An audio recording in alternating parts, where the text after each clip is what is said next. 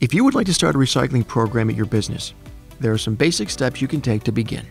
The first step is to perform a visual inventory and list of what you throw away. Keep in mind what can be recycled by your waste hauler. Next, select what items you like to collect for recycling. Keep in mind that recycling must be collected separately.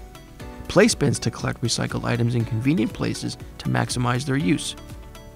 Make sure to use signage for recycling at eye level. Some items can be recycled outside of a traditional recycling program, such as pallets, scrap metal, and electronics.